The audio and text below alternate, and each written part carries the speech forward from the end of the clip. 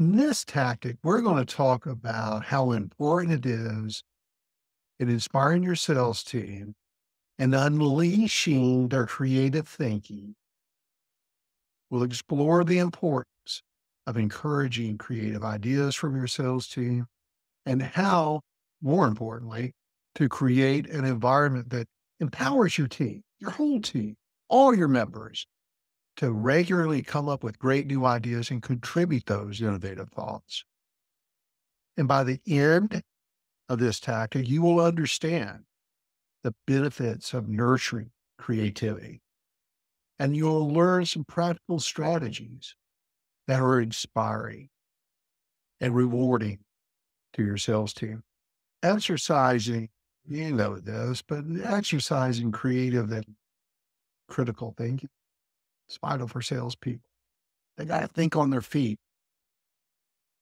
In order to thrive in a competitive market, they've got to be able to come up with solutions on the fly. And these skills enable them to develop innovative solutions that address their customers' needs more effectively and ready to adapt to any changing condition or situation. And when you have a team of salespeople who regularly engage in critical and creative thinking, that enhances their problem-solving ability and creates these fresh ideas that in turn may help your company drive forward.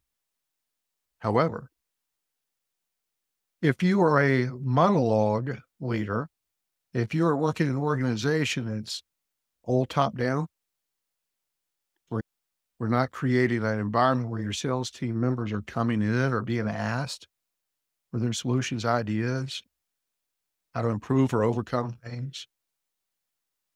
If these skills are not consistently exercised, they atrophy. And that leads to a very stagnant mindset, decreased effectiveness, lack of engagement. And just as muscles weaken without regular use, a salesperson's ability to think critically and creatively diminishes. When it's not being actively engaged and built upon, it diminishes. And this will result in missed opportunities, certainly a lack of innovation. And in the end, you're going to have a decline in overall performance.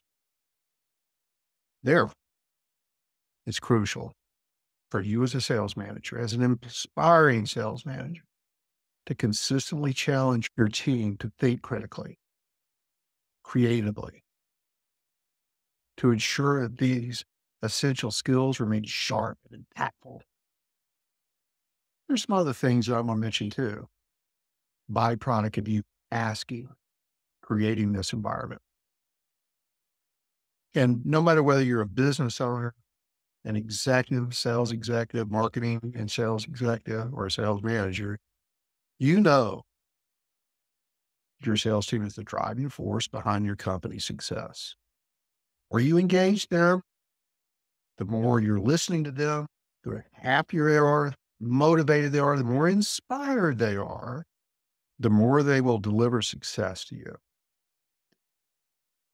They will be able to weather storms in a way that is not as diminishing in outcome as other teams might. But you must keep in mind that even the most dedicated salespeople can fall into a rut when it comes to generating new ideas. Why is that? We'll talk about that in a little bit. But it's super essential to encourage your team, to have the environment, create the settings for your team to think critically, and in the end, reward them for their innovation. And it doesn't have to be monetary. Just recognition is often reward enough. So in this tactic, we're going to explore why fostering creative thinking in your sales team is so important, and some ways you can incentivize your team to come up with great ideas. I'm going to tell a story first. I've told it several times, but I think it's the best story ever, at least in my career. Around if you have an environment, you have a culture where you're always asking for ideas, they may not all be great, but every now and then you come up with one that is a game changer. Nothing that I share with you in any of these tactics, in any of my training, coaching methodology, they're all things that I've done personally, that I've learned from, that I've found impactful. And also, I share the mistakes that I've seen made, that I also have made.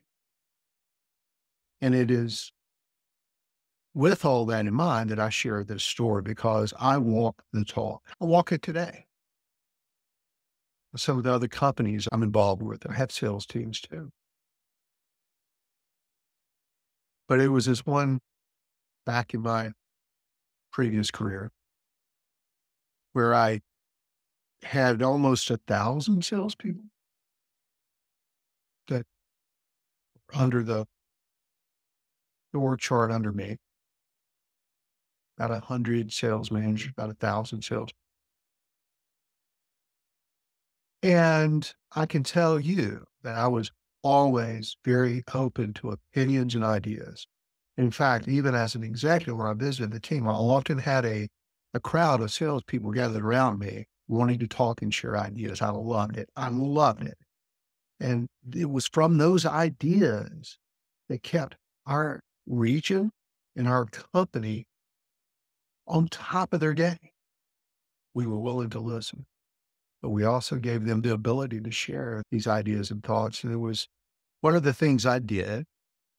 And I did it with multiple different departments within the company. Is once a month, I had a conference call with a group of salespeople, and each store was able to either appoint or choose, or someone could volunteer to be on this call with Vaughn. And it was 1 hour of just sharing ideas, thoughts, sometimes complaints. But it was always under, we're going to improve things, and we listen to you. And it was on one of these calls, just so happened my boss was listening on this, when a lot of other of my peers were really interested in what Vaughn was doing, what Vaughn's team was doing, that led to such great results consistently. And so my boss was listening in on this one, which was timely.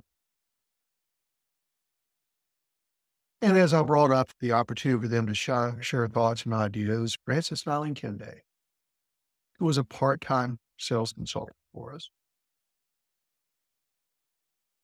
brought up a challenge. It was a problem, but he also had a pretty good idea of a solution. Tell you more. See, at CarMax, within a geographic area, we would transfer cars for free. We'd take it from one location to another location, no cost or obligation to the customer. There were other instances where if a car was out of state, clear across the country, if the customer were willing to pay for it, we would bring it to them. It was a great value offering. At any given time, any given day of the week, I had 3 complete stores, which each held about 300 cars. I had 3 complete stores worth of inventory cars on the back of car haulers, moving free transfers from store to store. It was a big part of our business, and one that was expensive, but it paid off in sales. But we had a very low close rate because it was free. On these cars, we transfer from one location to another, and we'd never see the customer again. Poor salesperson would call and call, get ghosted. And Francis, being the highly intelligent person that he is, brought up this challenge that, hey, we're transferring all these cars all the time. We're doing it for free. But maybe 10, 15% of the time, if I remember my numbers correctly, do these cars sell? No, they sold well enough that made it worth it. There was also an inventory balancing part of this, and I won't bore you with it. I also made it worth it. It wasn't about selling the car. It was about having the right cars in the right location. But salespeople were only interested in selling cars, as they should. And Francis was bringing up the fact that a very small percentage, 15, maybe as high as 20% of these cars, when transferred free, actually were sold to the customer who facilitated the transfer. And he brought up the fact that he believed it was because he was proven right in the end that they would make the transfer, but because sometimes it would take 24 to 36 hours for it to arrive at the next location, that customer was still shopping.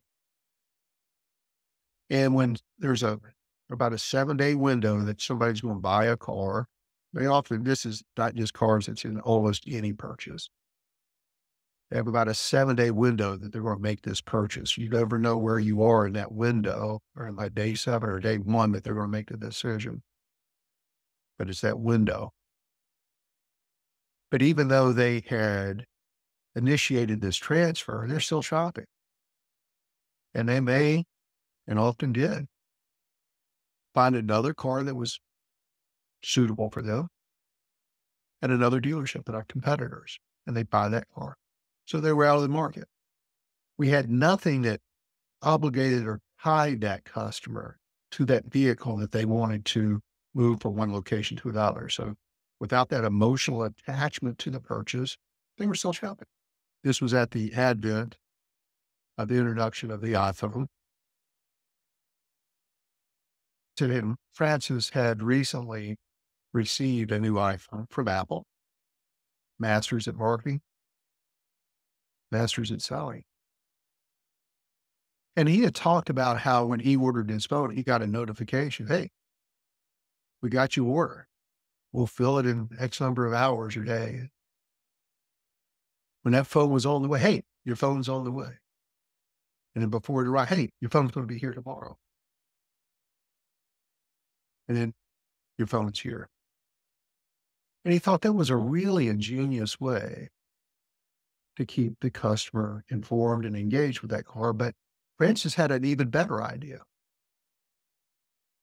which was hard to argue, is to be able to not only give them the progress, like the Domino's pizza tracker, of where that car was to keep them engaged with that car, keep them somewhat attached to that car, but making sure they had pictures of where this car was.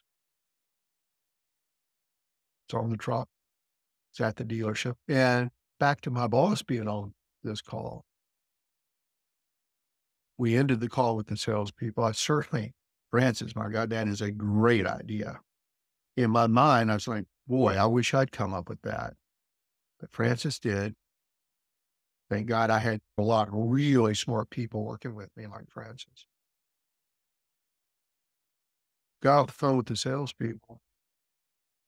My boss was on the phone and we started talking. He says, wow, that is a great idea. And I said, I'm glad you were on the call so I don't have to reconstruct that.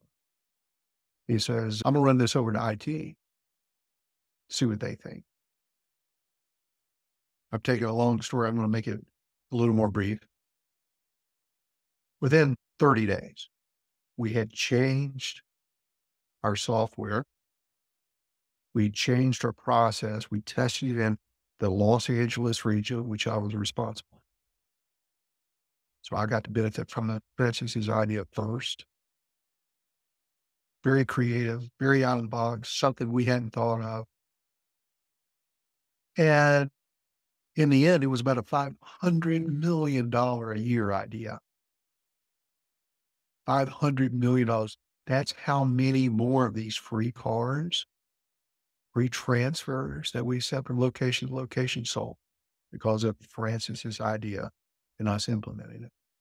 So, Francis, if you ever listen to this, I've told this story multiple times in different scenarios. Once again, I give you huge credit for that. Great idea. That's what this is all about, is how can I put my sales team in an environment, give them the opportunity to share these great ideas, not only to exercise their creative thinking muscles. But for you and your organization to learn from them, they're out there facing the competition all day. They're facing the rejection because of something happening. Customers aren't buying from them 100% of the time, of course.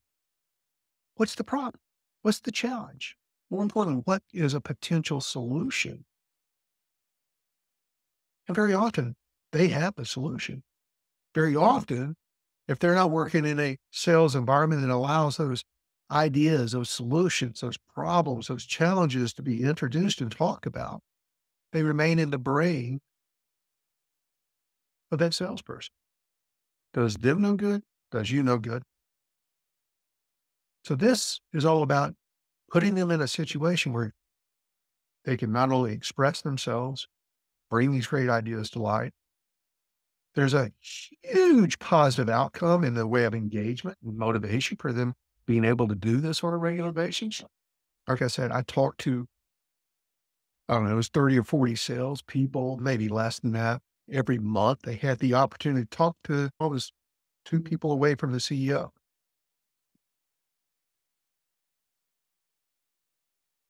and get ideas. Had other ideas. This is the one that stood out. Put that into your toolbox.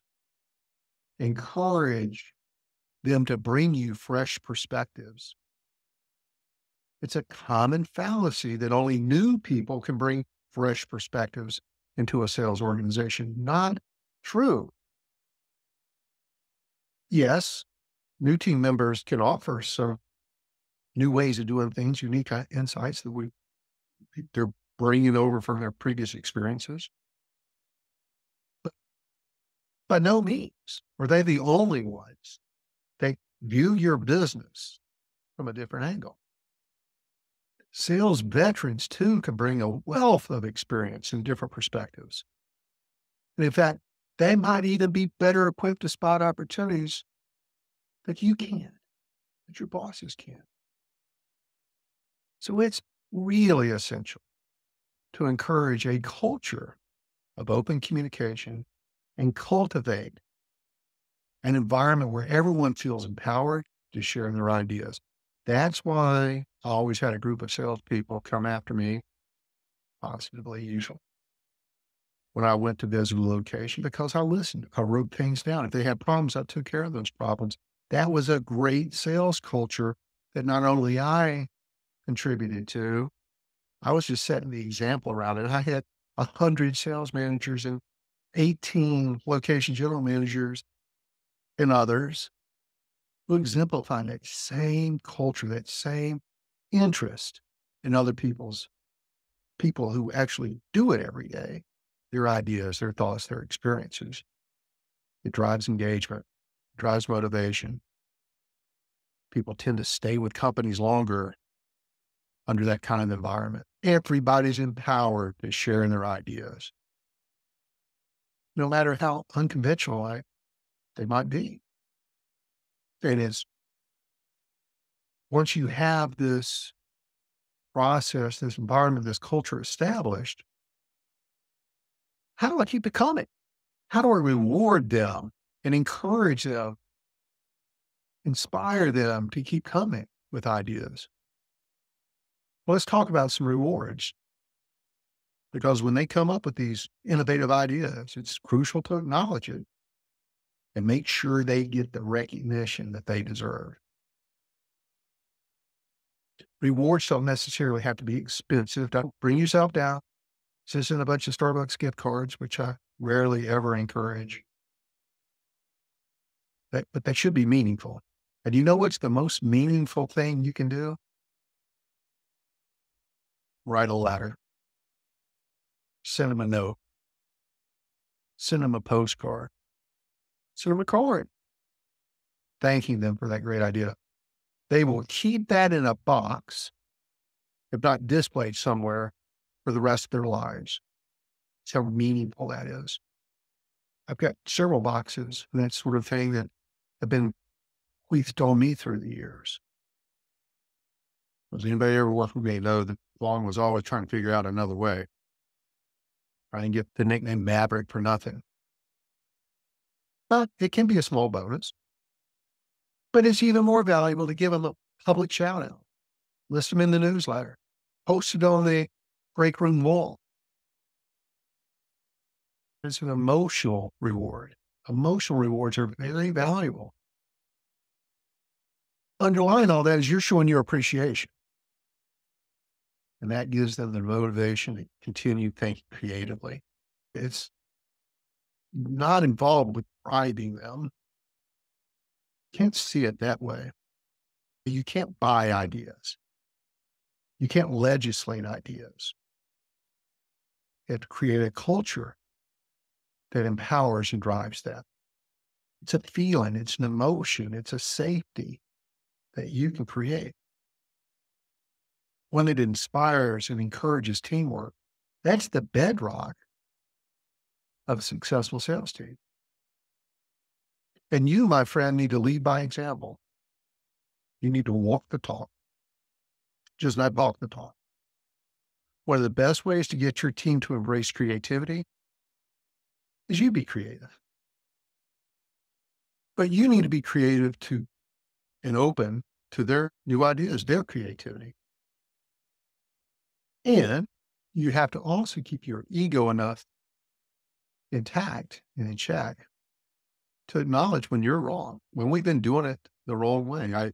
Again, referring back to my old days at CarMax, Tom Folio, one of the best CEOs ever, certainly that I ever worked with in 50 years, would visit locations and he would have several, usually 2 town halls while he was there. And there'd be 20, 30, 50 people attending these town halls. And one of the questions he asked 100% of the time is, what are we doing that's stupid? And you watch the room, the body language, and people are looking at their shoes and looking at each other. What did he just say? He wants to know what we're doing stupid. He doesn't really mean that. And then he give it a pregnant pause and say, look, today, one of you, if not multitude of you, were doing something and you were thinking, why do we do this? It is so stupid. And that would usually create a hand going up. Tom, why do we go in the blank? Very often, Tom didn't know. It's the way we did it. How many things go on in your organization and never gets challenged? It's just the way we do it. Well, we've always done. That's what we're used to. Jokingly, Tom would usually say, I don't know, Barn, why the hell would we do that? I'd have to be the one to say, I don't know, but I'll find out. And I would. But we were always open to continuous improvement, new ideas. We wanted those ideas. And we exercise that with our teams all the time. But just because you've been doing something doesn't mean it's the only way to do it, doesn't mean that your way is the only way. And you have to admit, be willing to accept the fact that you're wrong sometimes. And be willing to adapt and change based on either new circumstances, new technology, whatever the case. You need to be transparent, inclusive in that I need as many people jumping into the pool of collective knowledge as I can get. And it's that creation of culture of trust that keeps it going. It's that locomotive of great ideas that drives innovation. So many great inventions came from just what if we tried it this way? But you need to lead by example. You need to run your great ideas by them. Be looking to challenge the norm and help bring that out in them and listen to them. Maybe even embrace some risk taking. One of my previous tactics talks about testing new ideas before we roll them out completely. Really good idea. Test it on a person or a team before you roll it out wide. I've made that mistake. That's why I tell you not to. But this innovation, because it's different, it's a change. That was a risk, what we did with Francis's idea. There was a cost risk in there, in that you don't change software and IT for nothing. Why it's vital to encourage your team to take chances, be willing to think outside in the box. And it's 100% impossible to know if a new idea will work without trying it out first. I was last night watching a video with the CEO of Axon makes the body cams that for police officers, and also make the tasers for police officers. Most people don't know that tasers are only effective about 50% of the time when deployed. And this CEO of Axon, they had come up with a new form of a taser that was about 80 to 90% effective. Not 100% yet, but much better. Came from a bunch of research and ideas and thoughts and sharing. Nothing in his organization is rejected. He looked at the advent of AI. How can we help police officers with AI? They developed a software that writes police officers' reports as they're happening based on the body cue, the audio. So police officers spend half the amount of time that they are used to writing reports. You cut their time off the street writing reports, put them back on the street. They don't have to write reports. You literally doubled your police force without hiring a soul. Think about that. But they're always thinking about new ideas. And he goes to his people. He goes to his team. He goes to other police officers. There's even been times that police officers said, that will never work. And he even invented it to prove them wrong. There's risk in all of this. And sometimes we're wrong. Even seasoned police veterans are wrong. Ones that do it every day. You run that risk. Okay.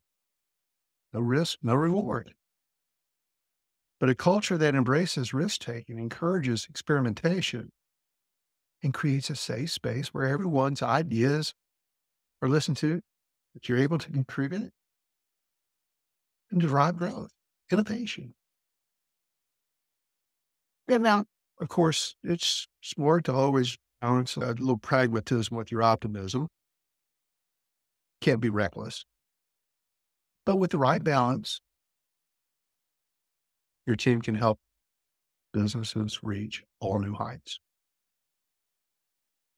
Release that creative thinking. Drive that growth, foster that culture of open communication, incentivize innovation, lead by example, balance your risk taking, but don't avoid it. You will benefit and won't believe what great ideas you can get.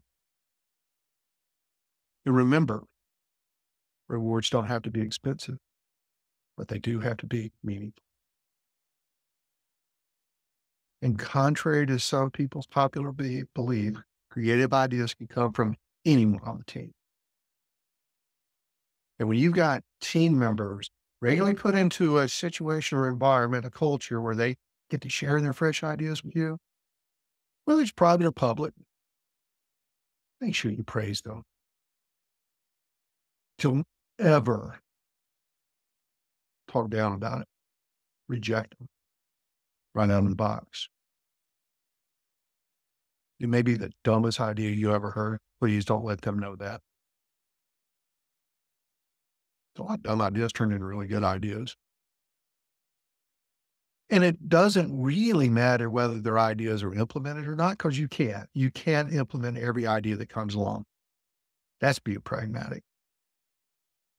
Show your appreciation for bringing you the idea, because you want them to keep coming to you with great ideas. But be sure you understand how to reward that. And it does not have to be monetary. This all drives engagement, happiness. It gets them in the mood. I heard that line this week. It was really good. I told them I was going to share it. This is about the fourth time I've shared it since I've heard it. leadership gets people in the mood to doing a great job. This gets them in the mood to help you as a company, as a leader to grow. Give them the opportunity to share their opinions. Because when they get to share their opinions, their input, and it's valued, sometimes acted upon, again, it's not always going to be acted upon. It fosters a sense of belonging and importance. I'm important to this team. Think about that for a second. The power, the influence we have on the people who report to us. They bring you a new idea. You acknowledge it. That's a really good idea. Let me look into it. What do you think they're going to do when they go home that night? How excited are they going to be that their boss listened to them, that they were able to bring this great idea to the forefront, that their boss respects them and trusts them enough to listen to them? But as a boss and as a leader, you got to make sure that you get back to them as to the disposition of that idea. Humans need that. But humans, more importantly, need to know that their voice matters. It boosts their self-esteem, their motivation, and like I mentioned earlier, their job satisfaction. A happy team is a productive team. In this sense of validation and recognition, it stimulates intrinsic motivation. It makes your employees more dedicated, proactive, feeling a part of an important and successful team, engaged. And when you create an environment where opinions are valued and considered, it not only enhances individual performance, but it strengthens your team's cohesion and drives success.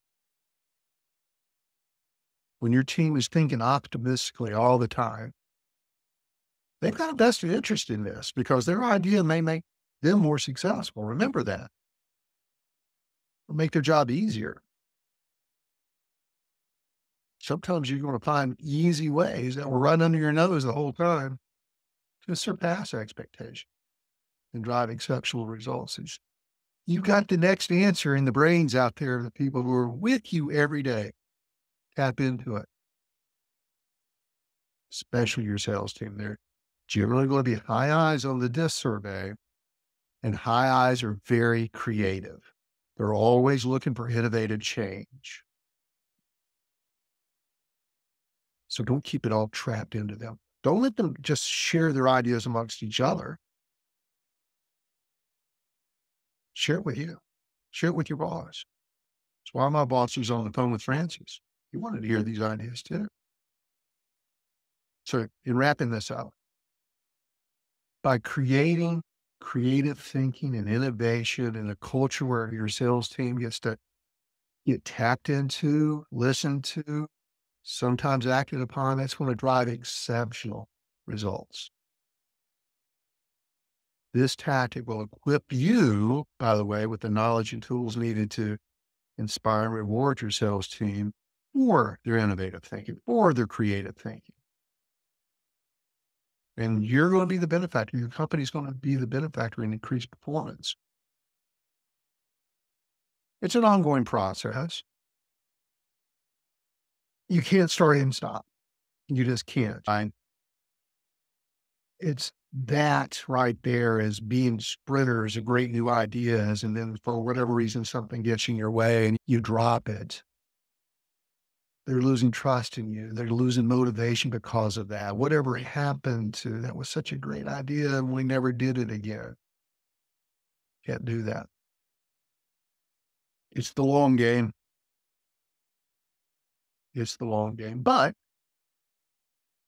if you set a culture that more or less expects innovation through you, through the proper processes, and you can provide them with the right resources, which are generally your ears, that you lead by example, that helps them continually be thinking about ways to be better themselves, building that muscle. unlock their creative potential, drive exceptional results in a landscape that's always evolving. It matters a lot.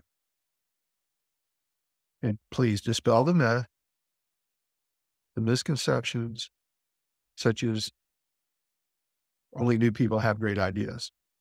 That's stale. But you need to empower every team member, understand, listen to their creative ideas, create the vehicle for them to share them, remove barriers to innovation. That barrier is usually going to be management. Any obstacles, get those out of the way. And those obstacles are generally mindsets. You can always do better. And it's not just you that has to come up with the ideas. Encourage, recognize, reward great ideas. Praising and rewarding creates more creative ideas. And if you can channel these ideas around sales goals, how we can sell more stuff, sell more services, get more clients, that alignment to the ultimate goal, it's really smart. Be optimistic. Be positive. Explore how, go try some things. Explore how you can cultivate this environment. Find it, find your way. Listen and act on the ones that make the most sense, but don't ever leave them hanging. Sometimes you're going to have to take the time to explain why we maybe tried this before and it didn't work, or there may be some law against it, some regulatory law against it, or a multitude of other reasons, but they're devoid of that source, that knowledge of why we can't do it. Provide the why. And if there's not a good why, you need to consider it. Keep your ego in check. Be open to being wrong. Be creative. Drive creativity. Hope this was helpful to you. Get out there, get after it. Let's make it happen.